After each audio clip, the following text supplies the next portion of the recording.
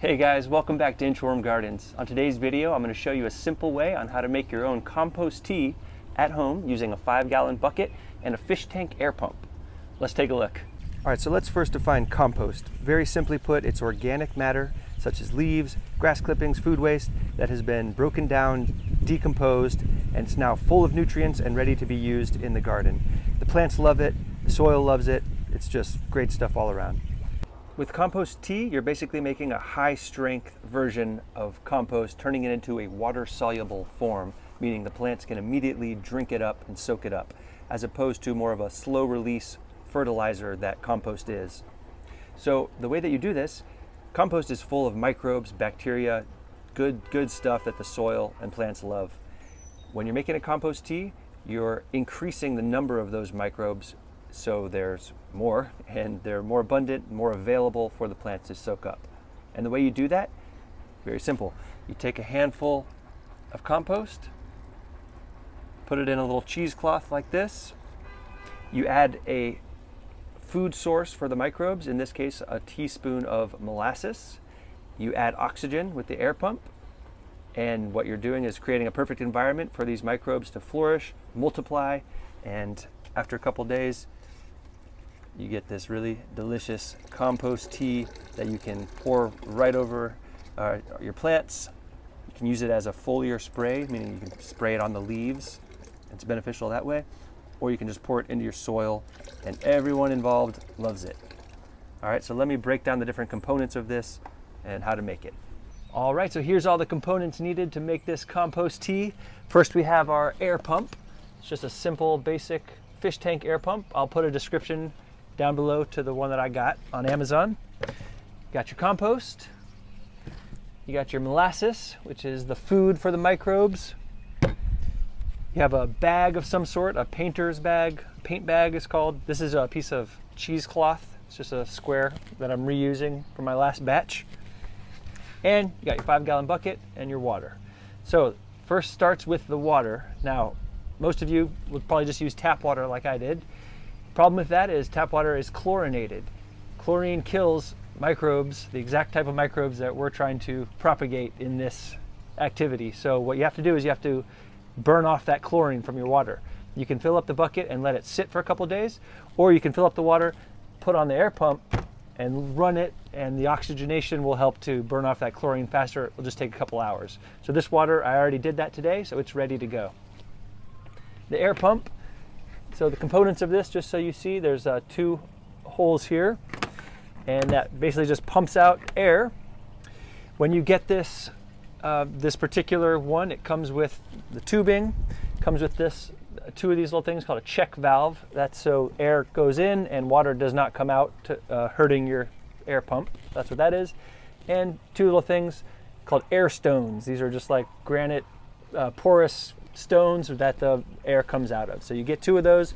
You get one of these T connectors, which is pretty much everything you need, but I did have to buy 3 more additional items, which is another T connector. This one just happens to be metal, and 2 more air stones. These are 4-inch air stones. Does the same thing, pumps out. This is where the oxygen comes out of.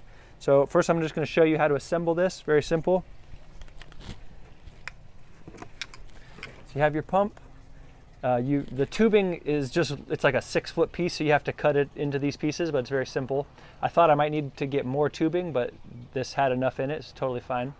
So you have your piece of tubing, check valve, down to a T splitter thing, 2 more tubes to the 2 air stones. And that just goes into one of these air ports here. And what this is going to do, this is going to go in the actual bag of compost. So the oxygen is right there, right on the compost doing its thing. And then you're going to have 2 more air stones at the bottom of the bucket sending oxygen up. So again, you just connect, this is just a long piece with another little T splitter. So you connect that to the air pump here. And on the end of this, you have your 2 air stones. So you just connect those.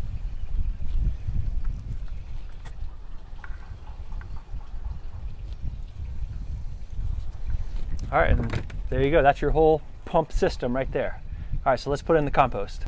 All right, now the compost, I cheated a little bit, and you can totally do this, it's totally fine.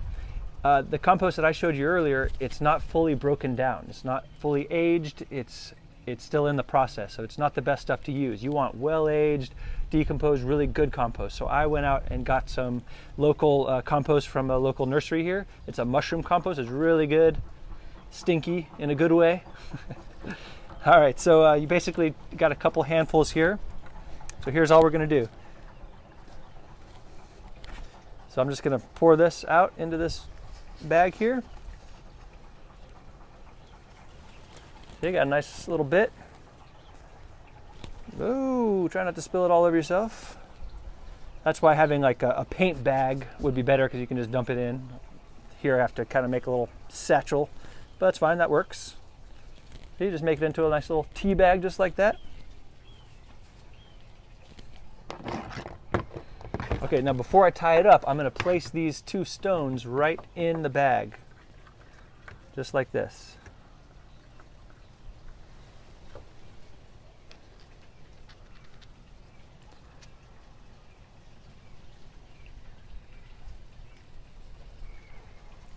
There you go, see?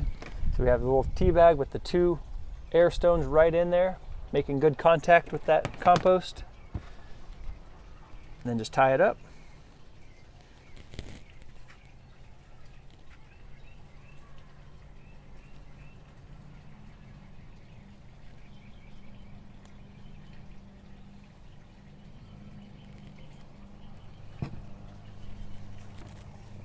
There you go, ready to go. So that just sits right in the water, just like that. Then you got your other 2 air stones, and those are going to go in the bottom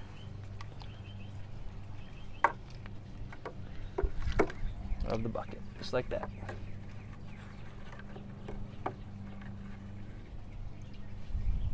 Okay, so next thing to do is plug it in. I don't have a electrical outlet right here, so I'm going to take it back up to the porch where I had it before, and then we'll add in the molasses. You know what, let's just do it now. So this is unsulfured molasses. I don't know why that makes a difference, but that's what it calls for. I think I said teaspoon earlier. It's a tablespoon. Honestly, I don't think it makes much difference. It just needs a little bit of molasses. This is going to act as the sugary food for those microbes.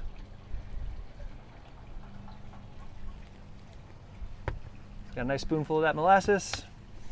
Dump that in there.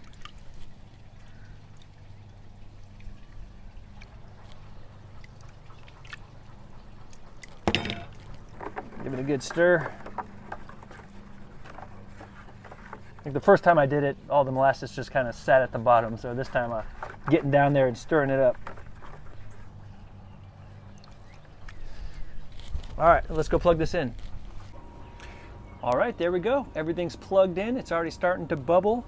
So you're basically just gonna let it sit just like this for about 3 days. And you'll notice after each day, you'll get more and more bubbles forming on the top here. You saw at the beginning of the video, it was real bubbly, kind of foamy. That's good, that's what you want it to look like. Got all those microbes and bacteria working together, doing their thing. So keep an eye on it, but in about 3 days, you got some awesome compost tea. Feed your plants, feed your soil, it's all good. Hope you learned something, guys. Hope you enjoyed the video. See you on the next one. Thanks for watching.